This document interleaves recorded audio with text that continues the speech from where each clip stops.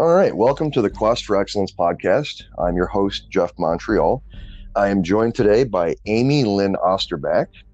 Amy is the owner of Mays & Company. It's a real estate and coaching business that's affiliated with the Keller Williams brand. And she's worked with Keller Williams in some capacity since 2004 in various leadership roles. She's also kind of a fitness nut. She's a big focus in health and wellness and is a CrossFit trainer, and also is just kind of an all-around go-getter and positive person. So, Amy, welcome to the show. Thanks, Jeff. Absolutely. I just want to give a little bit of background about how I know you, why you're here, at least in the beginning part. We know each other from way back. It's been, we talked a couple of days ago, just to kind of catch up, and it's been about 20 years since we even were on each other's radar, aside from maybe a occasional Facebook pop-up or something like that. But I'm really plus or minus a few. I believe it was 1991, Jeff. Well, was it really that long? Yeah, it's been that long. Unbelievable. Well, either way, it's been over 20 years since we've had any kind of contact. And she was a friend of my sister's back in the day. That's really where I know her. We were acquaintances there. So we weren't, really close friends, didn't know a whole lot about you, which I'm going to find out a bit about today. But, I had spent some time around you, with you. And from what I remember back in the day, you were always a very positive person. You always had a big smile on your face. And that kind of stuck with me.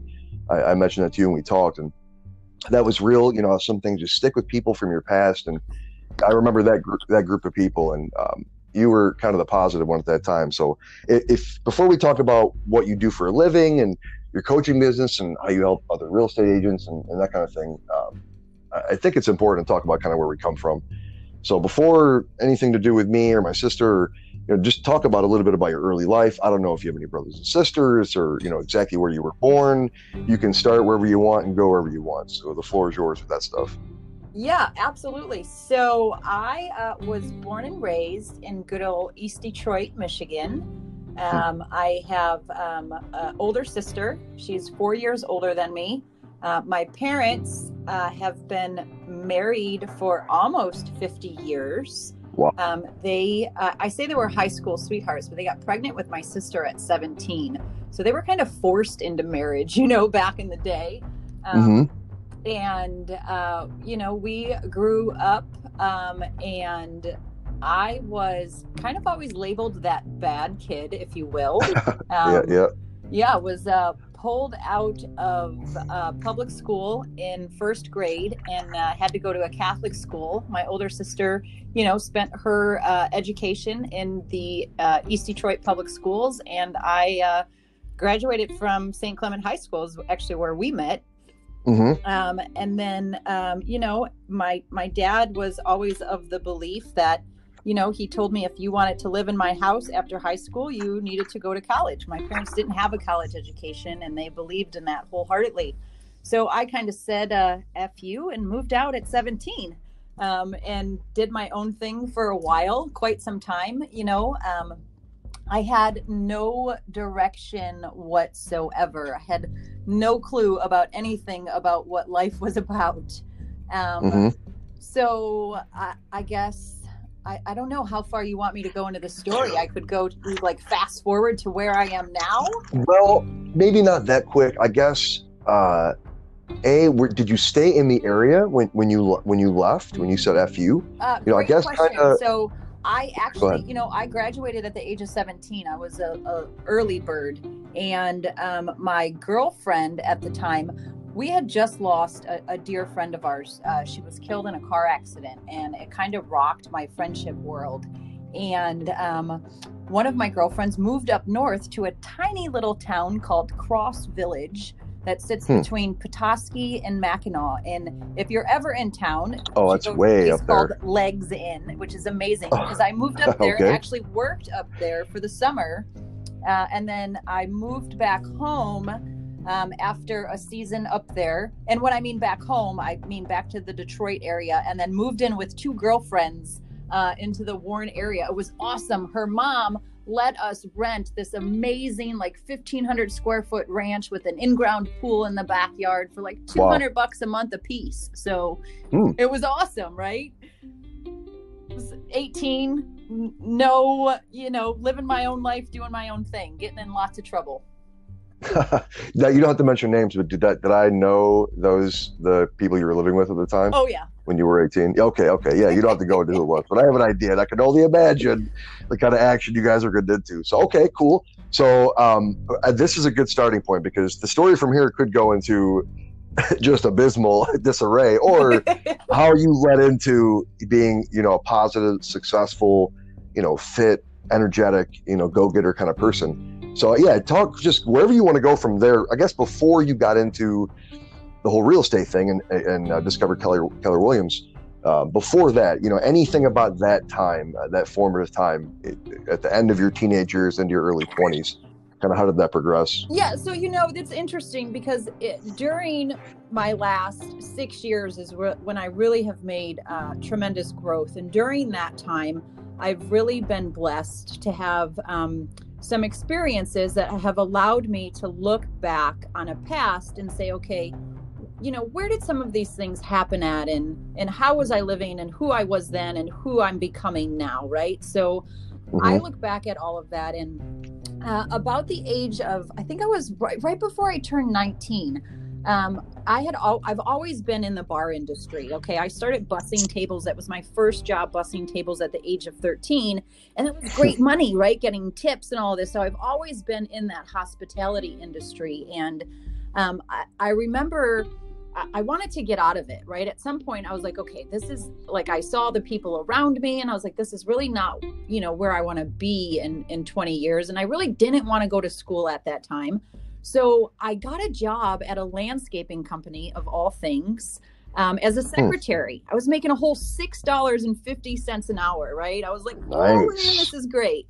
So good to go. Yeah, it was awesome. So I always kept my weekend jobs, in and out of the restaurant industry. But I thought, okay, I can at least build a resume doing this.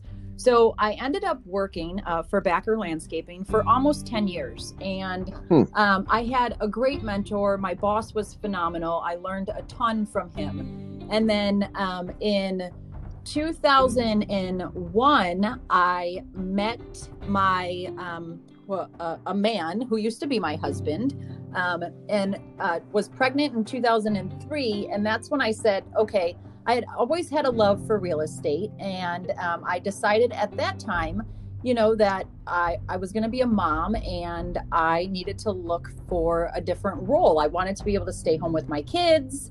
And I thought real estate would be the avenue to do that. I've always loved houses.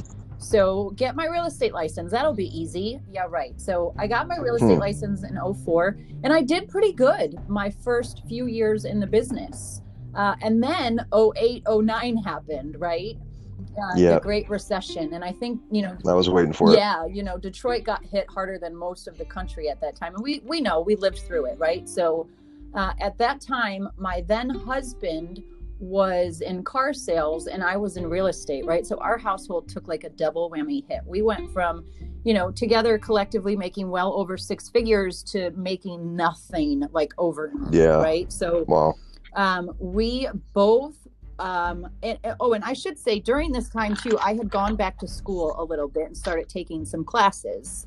It's funny, I'm very inquisitive by nature. I love learning. I just didn't like the path that I was like force-fed education, right? I want to learn about things that I want to learn about, not things that we're forced to learn about.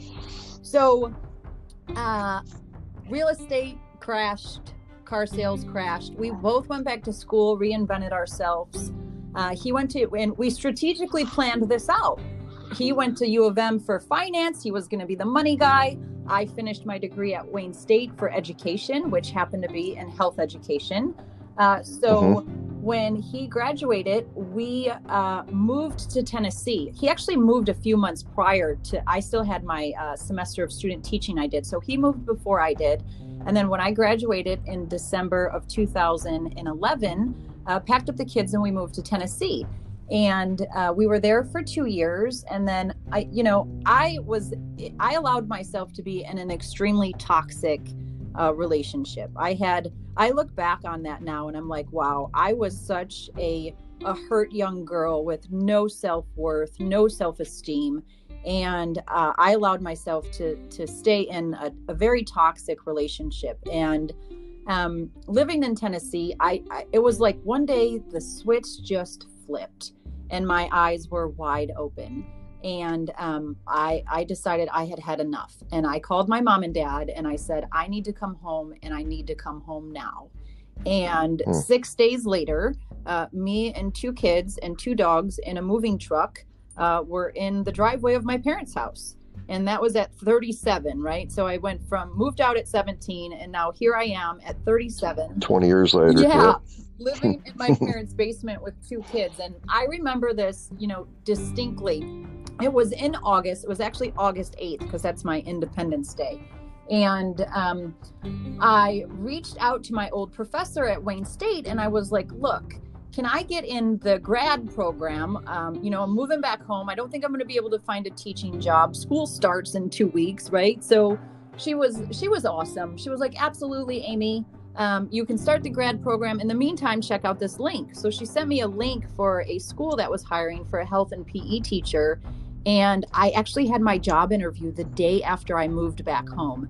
And I ended up landing that job. And it was at Henry Ford in Detroit, which was great because it kept me busy. Well, when you move from out of state, you have to wait 6 months to file for divorce. And then when you have kids, you have to wait another 6 months. So my divorce took like 18 months. Right. So here I am. I'm like, yes, I got a job. Well, teachers, especially first year teachers in a new district, they don't make diddly squat. OK, so here I am, 37, living in my parents' basement with 2 kids, making $35,000 a year. And, that went on for about almost probably a year. And I woke up one day and I was like, this is not my fucking life. And this was 2014, you said, right around there, right? Yeah, 2014, almost 2015. Yep. Okay, I'm just trying to stay with the timeline. Yeah, so I was just like, this is not my life. Like, oh my gosh, I did not sign up for this. Who am I? Like, what is happening? And mind you, being that I was in the restaurant and the bar industry for so long, I've always been a drinker, right? So through my divorce and through that time, I kind of found my solace in a bottle of Jack Daniels. And I'll circle back to why that's important in the story. So I met with a girlfriend of mine, and here I am with my sob story, like, Jamie, like I'm miserable. And she was like, Amy, get your real estate license again. And I was like, duh, why didn't I think of that? Right. So when you let your real estate license lapse in Michigan, you either have to take the 40-hour class again, or you have to take the exam. And I was like, well, I'm not taking that test. I'll take the class again. So I signed up to take the class, and it was on Saturday for 8 weeks. And during those 8 weeks, I was still teaching school full time, coaching CrossFit 2 times a week, bartending on the weekends, and raising 2 kids on my own. I have full physical and legal custody of my kiddos. When I left, my ex-husband just went on a downhill spiral. So in that time, I started communicating with people like, hey, I'm getting back in the real estate business. Well, I ended up penning 8 deals my first quarter back in the business while I was just doing this like part-time, right? So my my drive to be successful was so big. So I got the wheels turning, and I found success real quick in the real estate industry again. And KW is a great platform, right? We have systems and models where you can just plug into, and you follow a system and you follow a model, and you're persistent and results follow, right? So I'm like, okay, I can do this. So this was 2015 now. Yeah. Still mid 2015 around there, based on and let me I don't mean to cut you off, because I'm loving what you're saying, but I have so many nuggets and questions and things that I don't want to interrupt, but at this point I can't help myself. So initially, because you kind of slipped it in, but where did the initial influence for the real estate come in? Like you just said, you just like beautiful homes, and like looking at them online and pricing houses, that kind of thing. Or was there someone who introduced you into real estate in the very, very beginning? No, that was back in December 2003 is when I originally got licensed, and it was just something that kind of always tugged at me, right? Yeah. I don't remember exactly what it was. I don't have like an aha moment where like this is what I was gonna do, but I just always thought of, you know what, I can see myself doing that. There was probably a part of me that thought it was easy, right? Because we only see that, like that iceberg, right? You only see the top piece of it. Oh, I can do that. So yeah, I just think it was, you know, something that kind of always tugged at me. Gotcha. The reason I ask that usually, or not all the time, but when people either, I don't know, you probably wouldn't describe it as rock bottom, where you weren't in your most ideal place in your life. Sometimes what kind of gets their hooks into us is what we're passionate about. It might be something that we haven't done in a while. And as much as you might have not been dreaming about being a real estate agent since you were a little kid, it was definitely something that you could see yourself doing. And at that point in your life, and especially how it took off so quickly, that must have felt so good at that point, you know, like with all this other stuff going on, and you're obviously focused on fitness. And speaking of that, how did you get into the whole CrossFit fitness world? How did that interweave into your story? So good question. So I can tell you though, you know, I do remember when I was bartending, I had so many of my regulars that tell me like, Amy, you would be so good at sales.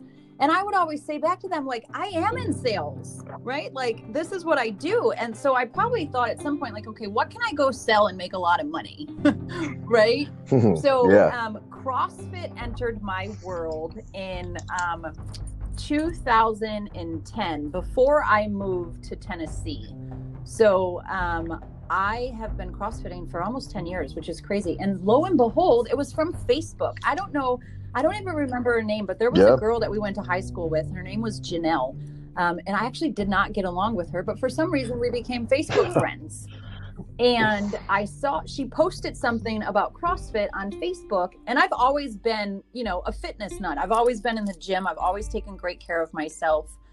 Played basketball in high school, even though I had to sit my senior year because my grades were so horrible.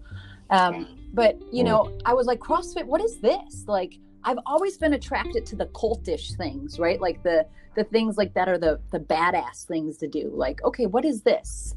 I should go check this out. And I was hooked from day one. And then. Yeah, I've always been interested. I maybe offline or after the interview, I'll want to hear more about that, because I'm just recently, due to some stuff I've been doing, have been going hard with fitness and working out every single morning, you know, maybe one day a week, maybe a break, but so anyway, keep going. Yeah, so when I moved to Tennessee, I actually got certified as a CrossFit coach when I was living there. Just, it made sense, right? My degree is in health education. I was a health and PE teacher. So it was a fit for me, right? And it was my escape. When I go to CrossFit, I'm not a mom, I'm not a coach, I'm not a real estate agent. Like, that's my time to just leave it all on the floor and be in my zone, right? That's my happy place. Quick question about that. Could you be, if one wanted to, could you be a full-time CrossFit trainer or make a decent living? I don't really think the trainers make a ton of money from it. No. Even when you own a CrossFit gym, most people that own own an affiliate have another, you know, income that they make a living from. It's really just a passion. Gotcha. That's what it seems like. I just wasn't sure. I don't know much about the business model or how it works. If it was like you said, the affiliate program, that kind of thing. Well, okay, cool. So that makes sense. If you've always been fit, and it's such an important thing. I've been listening to some podcasts lately, and one with Mike Dillard yesterday talking about health and fitness, and it's so important to be fit before you can do anything, to have maximum performance. So that's like the first. Anybody listening, if you want to be successful, start working out. Go for a jog every morning, or start walking. Jeff, you know, get off your butt. We don't have our wellness, we don't have anything, right? Because we can have all the money in the bank, we can have all the success we want. We can, you know, even if it's not, if your idea of success isn't even centered around money, it doesn't matter. But if you don't have your wellness and your health, you don't have anything. Not in this physical world, anyways. No. And, you know, people don't realize, you know, basic things like drinking enough water daily and getting enough cardio to get your heart racing, little things like that. And your diet, they affect, it's not just hereditary if you get cancer or not. Your diet and what you consume is so important. So that, you know, we could have a 2-hour podcast about that, but let me go down, because it's so important. So at least everybody heard that. It's the fundamental foundation of being a successful person. You have to be fit and take care. And really, I remember hearing years ago, it's the first form of self-control, deciding what or what you do not put into your body. It's the one freedom that we all have, right? Unless you're a slave or something. I mean, you can control what you eat. So if you can't do that, you're probably not going to be a great owner, or business person, or parent, and so on. Anyway, so okay, cool. You found Keller Williams. This was 2014, 2015, right? So yep. You got first quarter with them. You said you did amazing right when you started, and you at this point you were just an agent. Correct. You weren't really you were just getting started, right? Okay, so carry on. Where did it go from there over the next couple of years? We had in the Keller Williams model, you have an ownership group, and they select one person to kind of be the operating partner, if you will. And then we got a new operating partner. And they were looking for a new team leader of the office. And the team leader is like equivalent to a CEO of a company, right? So our OP approached me, and he said, we had an announcement party for him, right? And he was like, you should put your name in the team leader hat. And I was like, okay, I will do that. So at the time I had no idea what I was signing up for, right? But going into leadership with Keller Williams is a rigorous process, all right? They have so many systems and models. At that time, they were doing something called an AVA, where they give you like this hour test, and they fit you in this metric. And it took like 3 months of an interview process, okay? It was not a short time. So during this time, I got sick. And I remember one day I was teaching, and, because I was still managing both at this time. And I had this horrible pain in my stomach, and I don't go to the doctors. I'll go once a year to get my blood work and everything else done. But everything else, I'm like, you just tough it out, right? Like I'll be fine. So I was like, oh shit. Well, yeah, I agree. I'm interviewing for this team leader role. I'm going to lose my insurance. Like, I better go to the doctors and make sure everything is right. So I go to the doctors, and by this time, like, the pain was gone, and I'm like, it was probably nothing, right? Like, maybe it was a gas bubble. Who knows? So he's like, you know what, Amy? He's like, you're fit. You're in good health. We're going to give you an ultrasound just to be sure. And I'm like, okay. So he writes me a script for an ultrasound. I go home. That ultrasound paper sat on my dresser for weeks. And again, here I am thinking like, oh shit, the interview process is moving along. I better make sure this is okay, right? So I see this paper one day, and I was like, finally, I'll make the appointment. So I make the appointment. They call me back the same day.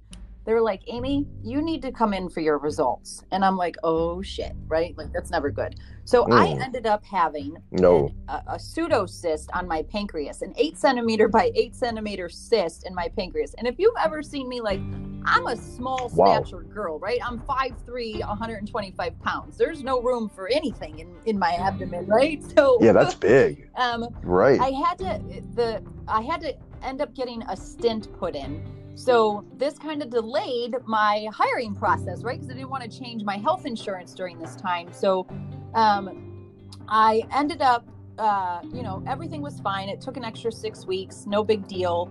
Well, I became the team leader, and then Keller Williams is a company based on education and training, right? We are actually the #1 training organization.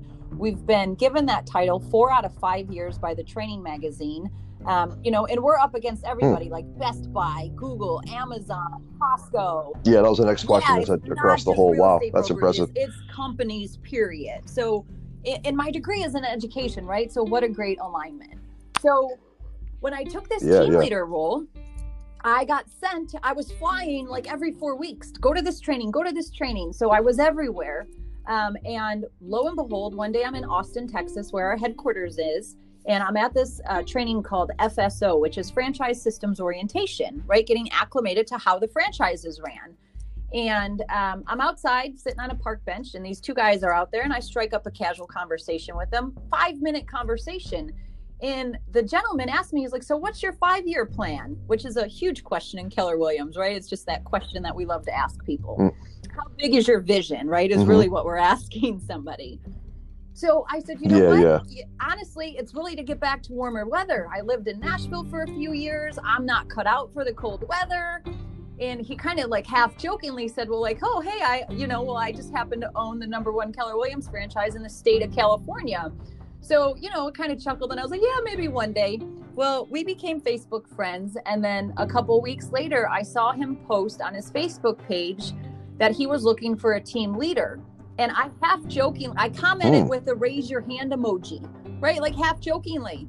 Well, lo and behold, 6 months later, here I was moving my kids to California to take this opportunity that presented itself. And Jeff, I almost didn't take it. I went through the whole interview process again, and I was like, this fear showed up, right? Like, who am I? I'm new to this role. Like, I have no idea what I'm doing. Like, why would they pick me? I can't do this. This is the #1 office in the entire state of California.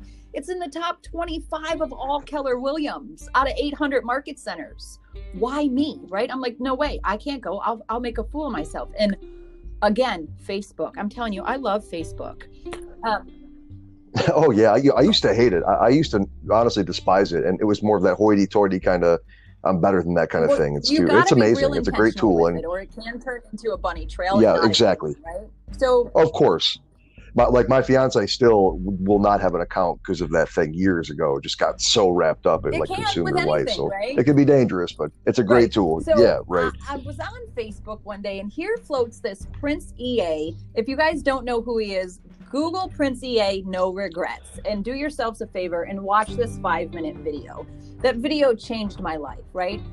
Prince EA is a phenomenal motivational speaker, and he was just talking about interviewing old people. And, you know, it's the one thing that everybody regrets is like the what ifs, right? Like, why didn't I take that chance? Why didn't I do this? And I saw this video and I was like, that's it, I'm going. Because I will never live my life with what ifs. If I don't do this, I will always forever remember and think like, what if I would have went? What would my life be like, right? So I said, fuck it again. And I packed my kids up and we moved to Long Beach, California. And we were there for 2 years. And, you know, again, I say California was the rock that I needed it to be for me. I found my soul again living in California, and it was beautiful. It was everything I needed it to be. My kids were miserable living there, so I always say I moved to California for me, and then I moved back for them. So, however, during living there, you know, here I am running this office. I did a phenomenal job. I surrounded myself with some big thinkers. I had 3 of Gary Keller's top 100 in my office. Our RD, who's our regional director of Southern California, he owns like 35 Keller Williams market centers, right?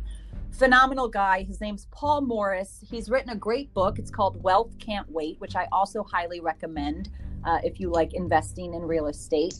So Paul did a team leader mastermind once a month in the Beverly Hills office for all of his team leaders. And I remember him saying one time, if you ever want to change your life, get a mindset coach. And I was like, took note of it. I was like, that sounds interesting. Like, what is that, right? So a few months later, I was at another Keller Williams training in San Antonio. And Keller Williams has an organization called MAPS. It's Mega Agent Productivity Systems. And they're the coaches for top producing agents and team leaders all over the country, right? We have 200,000 people within our organization, and there's about 200 MAPS coaches who coach people to run big businesses. So I'm at this training, and there's like transformational coaching there, mindset coaching. So I could go on for a whole nother hour story about how I landed my coach, but we'll save that. Yeah. So long story short, I ended up getting the #1 coach in like the entire organization. And he literally, somebody died, and that was how he had an opening on his roster. Her name's Christine Sims. Like she's always in my heart, right? So true story. So I approached him at this, and I, was this young guy. Here I am, like, what do I need to do to earn the right for you to coach me? So he had me write him this letter, and the only coaching time slot that he had available was at 6 a.m. on Fridays. Well, he lives in Austin and I live in California, and the difference between Central Time and Pacific Time. Yeah. So it's quite a bit. For it's 2 hours. Months, I woke up at 3:30 in the morning on Fridays. I'd go jump in my pool to wake up, and then I'd be ready for my 4 a.m. call with him. Let me stop you right there, if that's okay. Because again, for part of the reason I'm doing this series, Amy, is stories like yours, and to really dissect that just a couple seconds here. What you just described from when you talked about, and I've mentioned this in a couple of my podcasts, that the number one regret on people's deathbeds is that they didn't take action, not the things that they did do, but the regrets of the what ifs. So everybody listening, and again, the point of the series and this whole show is to get people to the point where they believe in themselves enough to take that next step. Because sometimes when you take those risks, you're not in the right mindset, you're not in the right mind space. So it's very important. And a lot of times with the shiny object syndrome and get rich quick schemes and everything online and Facebook and Instagram, it can be easy to take those risks or spend some money when you're not ready yet, right? So it sounded like at that point, and this is an important distinction, you had that imposter syndrome moment before you decided, right? Before you decided to go to California, and you like, who am I to do this? And I don't want to really talk about myself too much, but let me tell you a quick story. I worked for the same franchise for over 8 years. I'd helped them grow from like 4 or 5 stores to over 15. Was kind of like the fixer. They moved me around to do shit. I started to build my confidence when I used to be kind of a, social anxious kind of person, all that. And was really feeling great about myself and my life, and had a pretty good mentor at that time. And we decided to build stores in Toledo, or take over the market here where I live now. And we bought it, took over 5 stores. I was still running locations in Michigan. And I remember, this is literally how it happened. I was standing one day in one of my new stores as a GM, and my big boss, my mentor, we were talking about Toledo, and I said, hey, it'd probably be cool to work at a campus Jimmy John's. So, I just gave out where, it doesn't matter. You can go look it up, but go work at a campus store. It'd be awesome. Like, young people vibing, football games and all that. And it was a pretty big school. And he's like, oh, really? Within 4 days, I'm in a hotel in downtown Toledo, taking over a location. That was not in the plan at all. There was no prior to that. And I said, screw it, man. Let's just take a risk. End of my story. It's where I met my future wife. I further built upon my confidence and the person that I am now. And it was an amazing choice. So I would have regretted that forever, even if I would have had some sort of success in that parallel universe. It's the risk that we do not take that end up weighing us down in life, because we later on, we wish, damn, I wish I would have at least tried it, right? So that's incredible. And so carry on. I want to hear how you went from this coach, this letter from there, where that took you from there. Right? Because this risk of moving to California, it literally saved my life. All right. Like, I mean, figuratively speaking, and like seriously. So remember how I told you about my pancreas, right? So I had to have a follow-up MRI done the year after I had my stent taken out. So I'm living in California at this time, in so many synchronicities to this story, right? Like divine intervention at its finest. So my cousin actually worked for Boston Scientific, who was the manufacturer of the stent that was put in my pancreas, right? Like, how crazy is that? Right? So she got me in contact with a doctor out there. It was absolutely amazing. So I go for my follow-up visit, have to have an MRI done. My pseudocyst is gone, but now I have a cluster of cells on my pancreas. So I had to have a biopsy done. And when I got the results back, there was a component in there called mucinin, which is precancerous. So when you hear pancreas and cancer, that never ends well, right? So I had this world-renowned liver transplant surgeon do an 8-hour robotic surgery on me to remove a third of my pancreas. So I really believe that the doctor that I had here in Michigan that took care of my pancreas, he never gave me a biopsy in the first place when I had the pseudocyst. It was just not good care. So I truly believe with all of my being that that really saved my life. Okay. Also, getting Ron as my coach. No, I was just going to say, getting Ron as my coach also saved my life. Ron, he does a lot of energy work, okay? And through him, I was introduced to the works of Earl Nightingale and Dr. David Hawkins and so many other influential people that really believe in quantum physics, in energy, in the law of attraction, in manifestation. And this really laid the groundwork for who I've become and am continuing to become, and my coaching company and the agents and the people that I coach now, right? So much of that groundwork was done in California. So it was an amazing opportunity. And then, it's funny because when I decided to move back home, I also took another risk, right? I'm like, okay, well, I became a MAPS coach during that time. Like, why not? I can do this. So, which is like unheard of for a new team leader to do in the amount of time that I was with Keller Williams. So I became a MAPS coach. And then I was like, okay, well, I'm moving back home. And I was like, okay, well, here I am. I'm moving back home, jobless and homeless again, right? Like half joking, but it was true. So I moved back home again, kind of landed at my parents' house, very temporary. I was only there for 60 days because I was looking for a house. And at the time, the inventory was super low again. And there were only like less than 30 houses on the market where I wanted to buy so I could have my kids in the same school district. So I moved home. I aligned myself with the number one Keller Williams office in the region of Michigan and North Ohio. I was a team leader for a year and then just kind of self-discovered. There's a lot of stress that comes along with being a team leader, right? You're the CEO of the organization. And I was recognizing that I wasn't getting a lot of joy from my job. It seemed heavy, and I don't like things that seem heavy. I want to have fun. I'm a free spirit. Oh, excuse me. I just kind of self-discovered through this time that I love coaching, and that is what I want to do. I went to a few self-development platforms, one being Landmark. I've gone through the Landmark Forum, advanced Landmark workshops, and then more recently, I got my master practitioner in NLP, which is neuro-linguistic programming and hypnosis.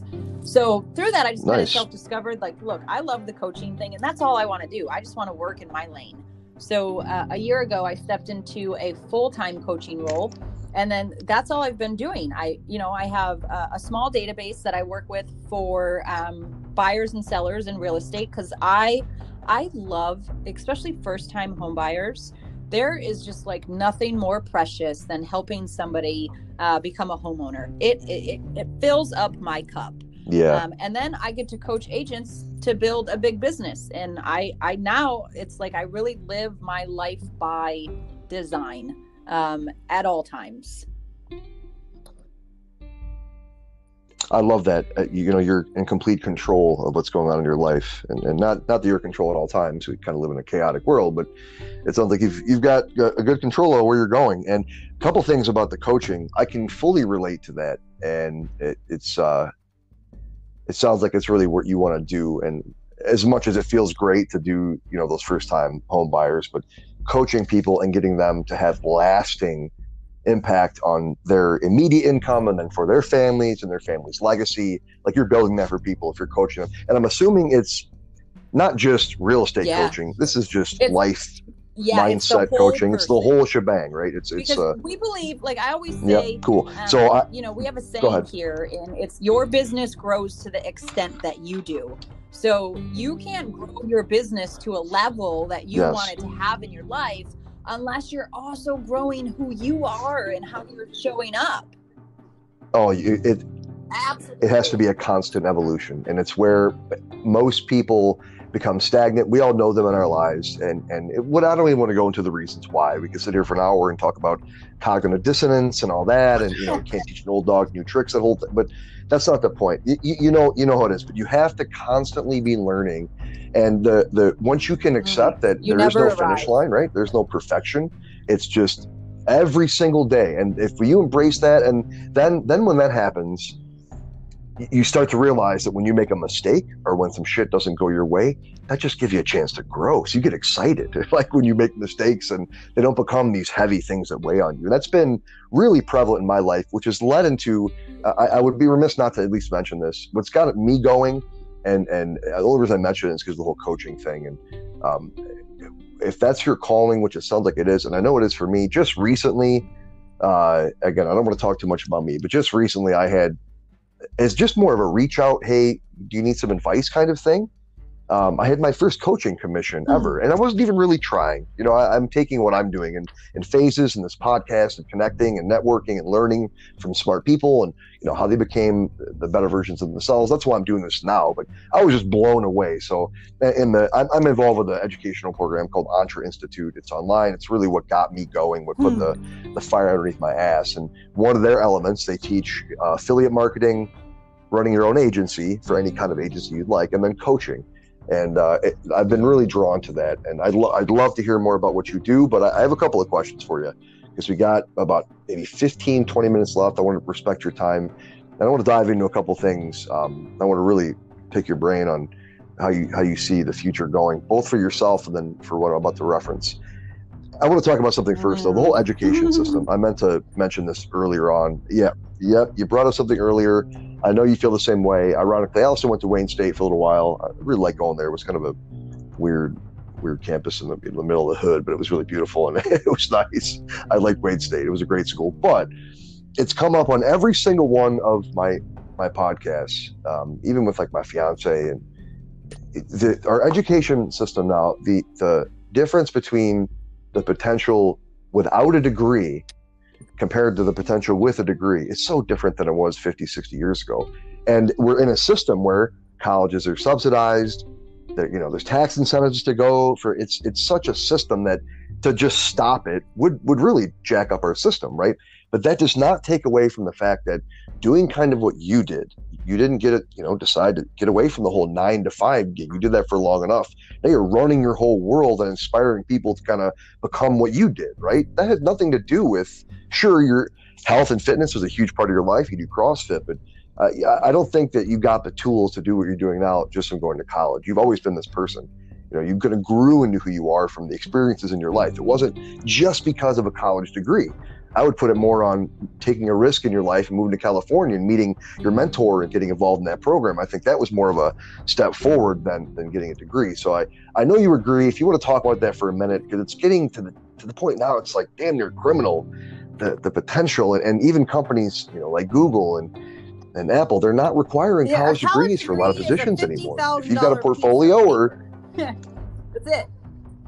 It's it. And look, you want to be a doctor. I mentioned this. Yes. If it's a specific focused skill set you need that you can't get from YouTube or from a guru or from someone like yourself, like you can't teach me how to operate on a heart. I got to go to school for that. Understood. But the whole treadmill of, like you mentioned when we first got on here, go to school, blah, blah, blah, go to college, get married, kids. It's just not how it is anymore. So anyway, that's just, I had to mention that. It sounds like you agree. I do, right? This next part, though. I value education just as well as I value fitness. Okay. Just because I'm a CrossFit instructor and I choose to do CrossFit, though, doesn't mean that everybody that's looking to be well and be fit needs to do CrossFit. Same thing with education. I value education. There are more ways to get educated than going to college and earning a degree. And there's nothing wrong if that's your path and what you choose to do. Amen. Go rock it out.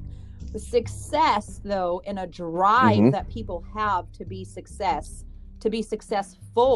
and to watch things come to fulfillment does not happen sitting in a classroom. Education, though, is paramount. You have to know how to educate yourself, how to educate others, how to share ideas, how to collaborate, how to work in a team environment, right? How to be independent, interdependent, how to be an entrepreneur, and how to be an entrepreneur in an entrepreneur's world. Right? So you have to have a thirst for knowledge, but that doesn't mean you have to go through a traditional education system to be successful. Let me add one point to that for the listeners, and I'm stealing this from my main mentor right now, this guy, Jeff Lerner, who runs the institute I'm a part. But think about this, okay? For a Harvard graduate rather, to go to Harvard, it costs about $50,000 a semester. Or a year. You're looking at about $200,000 upward to $300,000, right, to go to Harvard. This you might know this, you might not. When I heard this, I said, "Holy shit!" In your mid-30s, after graduating from Harvard, the average yearly salary is $82,000 to $84,000. That is asinine. The fact that you can be making that, and let's flip that on its ass. That's what a lot of these professors that are teaching you for $200,000, there's these so-called experts in their field, when you could go learn on your own the same knowledge and actually learn from people that are doing it for a living. And again, we're not bashing college. It's not what we're talking about. It's just to open your mind to other possibilities. You know, it's funny you say that. So the tagline of my coaching business is paved in possibility. Yeah. Nice. I love it. That's really what it's all about. Because think about our parents and our grandparents, right? We're, similar in age. This is so alien to them. They're still stuck in that mentality. And so is our system. So our educational system and a lot of other systems, they're still stuck in that old mentality because of things like Moore's Law and the way technology advances and evolves. It's hard to keep up, but I'm telling you guys, for the audience, make sure you're looking at the other end on the cutting edge. That's where real freedom and success is at. And you can go to college and be happy and live that life if you'd like, but if you want to be free, that's not the most ideal route. Let me switch gears. Because I want to really dive into this. I'm curious how you feel about this. And one quick question about your real estate ventures. What would you say is it single, double family homes? Is it duplexes? What is your main source of, your inventory? What do you kind of sell the most of with your business? Okay. Regardless, I'm sure you have an opinion on this, and I'm curious. Anybody in real estate probably knows more than I do about it, but I'm curious. With the whole COVID thing, right? And this, I don't think this is ever going to go back and this is the reason why. It not just a bend in the system. Some things are broken. A lot of companies and CEOs and people who control the money are realizing we're actually going to get more output and with a higher efficiency from some people working at home and not having 80,000 square foot, 100-foot offices to house our employees. So that's really going to take a huge chunk out of the real estate industry. And I don't know if that's something that's come across your radar, but it's already starting to happen in cities like New York. Obviously, it's just mass amounts of people fleeing and exodus in the city. And a lot of these places a lot of these rental, revenues are not going to be coming back. It's a little bit different for the, single families and things like that. But has that been something that you guys have discussed and that's been on your radar, or any opinions on that? We never predicted what was going to happen in 2008, 2009. That will not happen again. Everybody's like, the housing market. Well, what happened in 2008, 2009, if you study what happened, it was because of predatory lending circumstances, right? COVID is more of like almost more compared to a natural disaster than anything else, right? So yes, it's going to change the landscape. Do we know how? No, we can predict how, but if anything right now, yes, people are working from home, myself included, right? I'm kind of like doing this hybrid thing in the office at home, and I'm an agent anyways. I don't stay in a house longer than 2 years. So I'm already itching to move again. And now I'm like, okay, I need to have a space for my kids to have a school zone. I need to have my home office. If anything, it's reconfiguring our space and being creative with our space so we can make it work for our home life. But, the one thing that we don't get more of is land. We can't make more land.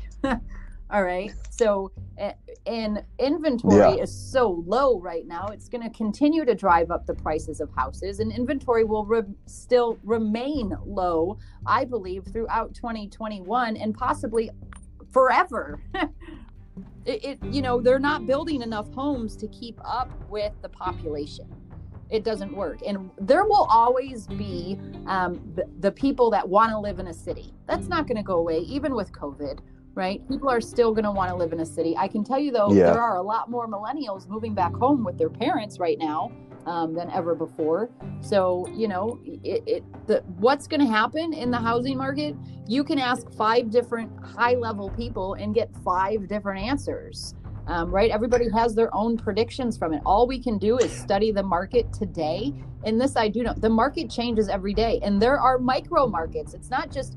We look at all of this national statistics. Well, if you're living in Michigan, national statistics don't do you any good. And if, like for me, for instance, I live in St. Clair Shores. So looking at the market in Oakland County doesn't do me any good. There's a micro market and there's a macro market. There's a luxury market for anything over $500,000. There's always going to be a market for the $100,000 to $250,000 houses. Those will always turn and burn. The luxury market always puts the brakes on first, right? Most of the time. So, you know, you got to know what you're looking for. You got to know the markets. You got to know the cities, because everything is different in Metro Detroit. Excuse me. I think takeaway there, and this is with really anything in life, whatever your business or you're trying to tackle, you got to be adaptable. I like what you said there. Kind of, you said reconfigure your space and your home life to adapt to the changing environment. That's if everybody could do that, you'd have a much higher chance of success in your life. And when you become rigid and you become, you know, job security, and you think that's a real thing, that's very, very smart. And you're right. It doesn't matter if you're doing real estate or looking at the housing market or looking at the stock market or whatever you're doing. You got to be adaptable, especially now. And sadly, that's why a lot of people are having such a hard time during this, whatever you want to call it, this weird year, this transformative phase, whatever you want to call it. It's not just people about being so stuck in their ways. Okay, so if you go look ahead. at how we as humans, it's in our DNA for our basic needs, okay? And I call it S squared, C squared. People like stability. They like certainty. They like to feel connected, and they like to feel significant, all right? So you can take that and plug that into a relationship, a friendship, a business partnership. The current state of the last 24 hours, 48 hours since election day, right? There's no certainty. Everybody's like, what? Same thing with COVID. There's no certainty. What's happening? What we don't like the unknown. We like to function in a space of security. So when you look at those things and those are all off kilter, that's when people start acting, maybe not so much from a sound mind, but they're acting from fear.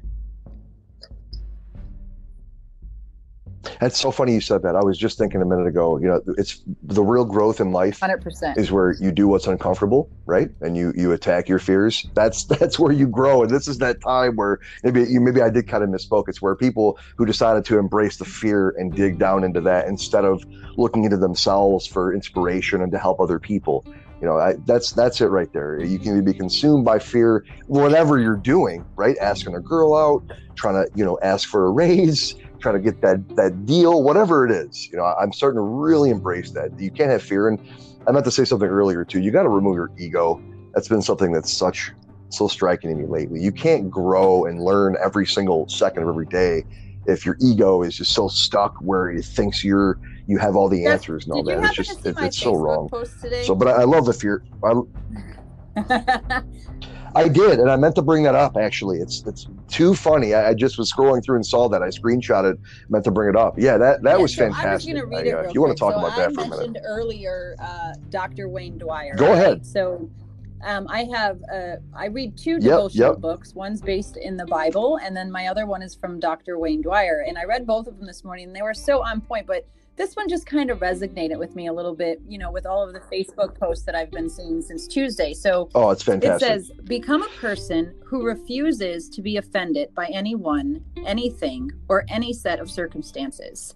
If something takes place and you disapprove, by all means, state what you feel from your heart. And if possible, work to eliminate it and then let it go. Most people operate from the ego and really need to be right. So when you encounter someone saying things that you find inappropriate, or when you know they're wrong, forget your need to be right and instead say, you're right about that. Those words will end potential conflict and free you from being offended. Your desire is to be peaceful, not to be right, hurt, angry, or resentful. If you have enough faith in your own beliefs, you'll find that it's impossible to be offended by the beliefs and conducts of others. Mic drop, right? So there's a statement in there, though, that says that, you know, if something takes place and you disapprove, by all means, state what you feel from your heart. Okay? Many people state what they feel from a place of anger and resentment. If you got quiet for a minute and listened to what was in your heart, you'd be surprised by the words that came out of your mouth. Absolutely. And it's funny, people also will knee-jerk reaction with whatever the group think is or whatever they've been told. But if you really dig down and get away with that fear and ego, right?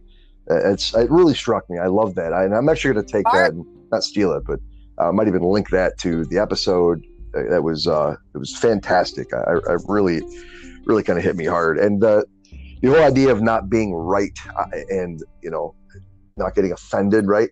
Or worrying about offending people. I posted a few days ago in the group I'm in about this exact thing we're talking about. I had an interesting interaction with another user, and this is just a real quick story, but we just did not click right away. I was just speaking from my mind. Something didn't seem right. He maybe didn't quite like the reaction. We had a little bit of a civil discourse and went about our business. But will I ever work with that person? Probably not. But it was an interesting case of, look, we both could have been, it might have been a little bit of whatever you want to call it, but having the emotional maturity. Yeah, of course. Everybody, we all have it. It doesn't go away. You just learn how to put it aside and keep going forward and do the right thing. This has been amazing. I wish, I've mentioned this to everybody and you also, because I'm curious, and I want to ask you a question about this in a minute, but maybe in a few months or 6 months, I'll have to have you back and see where you're at. But speaking of that, to talk a little bit more about you and what you're doing and your future plans, where people can find you, or to learn more about you and your coaching business. What, aside from getting your links right now, your info, what do you got going on over the next? What's your 5-year plan? What do you want to do? Yeah, great question. With this next phase of your life. I in 5 years, I have been able to sextuple my income in 5 years. I want to do that again in the next 5 years. So that will compound. And I've learned over the last few years about who I am and who I'm choosing to become. And one of the things I know about me is that I have a gypsy soul. I love adventure and I love to travel. So I am setting myself up now to be able to have passive income and still have my job, right? My human capital, because that's where I get my joy. I can tell you my values in my career space and in what I do every day to earn my income are purpose, impact, growth, and authenticity. So whatever I do will fill those 4 buckets up. And I want to work anywhere my laptop and my Wi-Fi and my phone are. So my son graduates in 3 years. So I will be the mobile coach, the teacher, the trainer from either Jackson Hole, Wyoming, or the Caribbean, or Alberta, Canada, wherever I want to go. And I will fit my people and work around what I choose to do. I don't want to have that the other way. Life is meant to be enjoyed. Yeah, absolutely. Yeah. For sure. I hope everybody heard that and has been listening to Amy, because everything you said has been so valuable. And again, this isn't about becoming a millionaire or being a digital marketer or running a real estate business. It's about living a fulfilled life. And notice I didn't say happy life, because you can be happy at a certain time, but to really feel fulfillment, you got to find your calling. And it's not like, Amy, it's not like you did you just stuck to your heart. You followed where you wanted to go. You took some risks in life. You didn't let some mistakes you had, or maybe a bad marriage or some issues you had slow you down. You just kept going forward, and look what's going on. I mean, I can go back and dissect where I was and where I came from and how I have unearthed myself. I have no regrets about it, by the way. There's no judgment around it. I have given myself grace and I have forgiven myself. I think it's a huge piece. Yeah, absolutely. Right? I could tell that's really what I mean. You could go into that if you'd like, that part, but I could. Yeah, because that could be another hour. But I guess and I don't want to just glaze over, and I want to dive into it, and I want to respect your time. But that I could tell. Look, not all, but some. I interviewed a guy recently who really had no major problems when growing up, and a really good life, and a bunch of cousins, and it was awesome. Like, didn't have a horror story, but a lot of people that find success later in life deal with some crazy shit when they're younger. I did.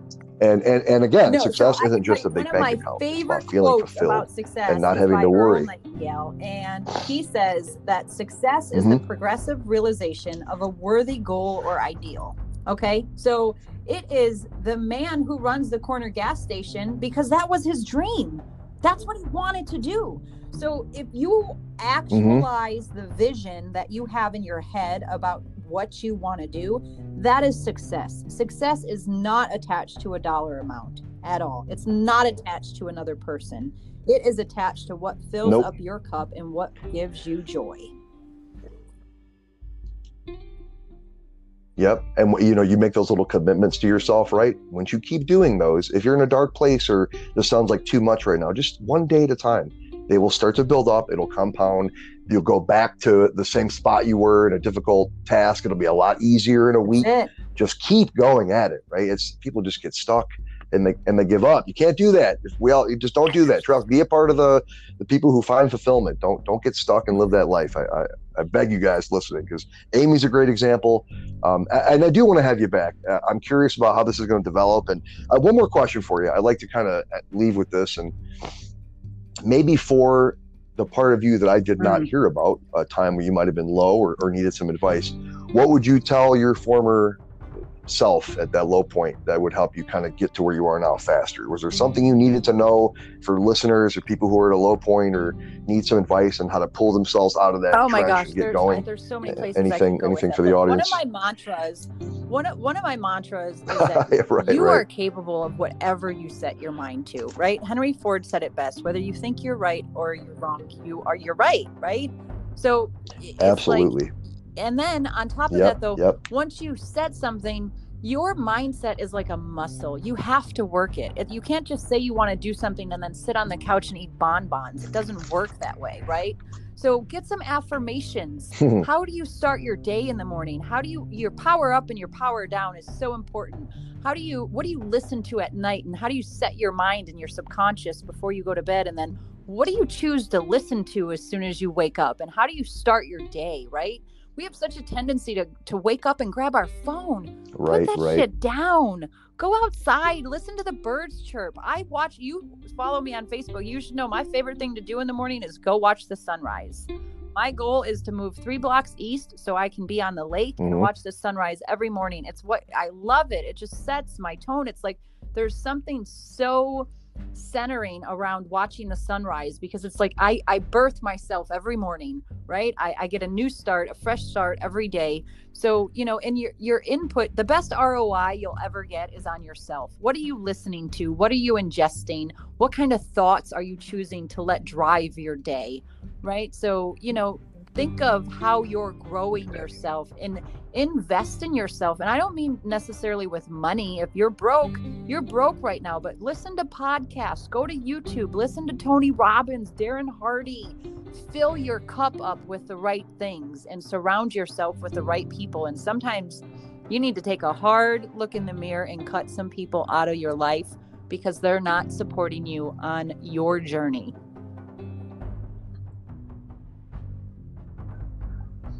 That last part right there, Amy, damn near made me emotional, because it's been the toughest thing to do, and it almost happened with my fiance. And I don't care if she hears this; she knows what's going on. It was one of those moments, and you are right.